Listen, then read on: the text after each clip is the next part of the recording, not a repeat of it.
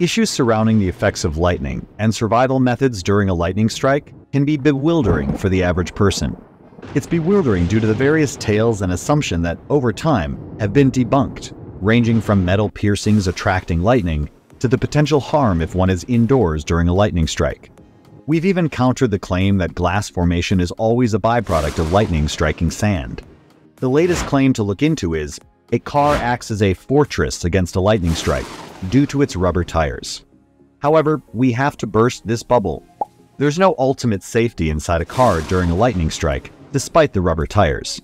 Now, while rubber is renowned for its insulating properties, the inability to allow electricity to traverse it, rubber doesn't necessarily offer you an impenetrable defense against a lightning strike, which is essentially a massive electric current zapping down from the sky. Simply put, the insulating capacity of rubber cannot reliably stand up against a force this powerful. Consider this. A lightning bolt is extremely rich in electric current and can heat up the air along its path by thousands of degrees. It also cuts through several thousands of feet of air independently before making its way to your car. This air provides a substantial amount of electrical resistance. The cumulative resistance of these many layers of the atmosphere is vastly greater than the insulation provided by the few inches of rubber on your car's tires.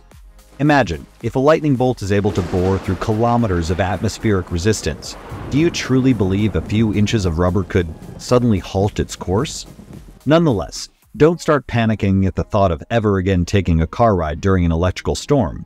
Automobiles regularly get struck by lightning, and often their passengers survive unscathed. There is protection provided. However, it's not courtesy of the car's tires, but rather from its metallic frame. When a vehicle incorporated with a metallic structure is hit by lightning, the current predominantly flows around the car's outside and spills into the ground underneath, a process known as earthing. Essentially, your car transforms into something like a Faraday cage. A Faraday cage, or Faraday shield, is a conductive encasement or conductive mesh that can block external electrostatic and electromagnetic effects. Upon receiving a tremendous electrical spark, it channels the electricity, transferring it to the ground.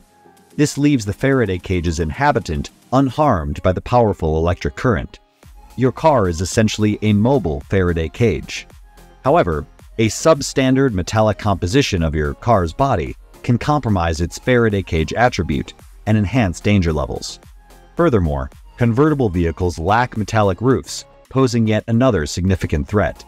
There isn't a magical method to offer 100% safety from lightning, but rest assured, not everyone gets killed when struck by lightning.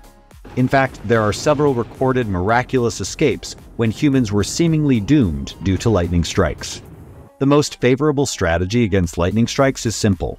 Stay indoors, exercise caution, and hope you're not strolling through a cornfield during a thunderstorm.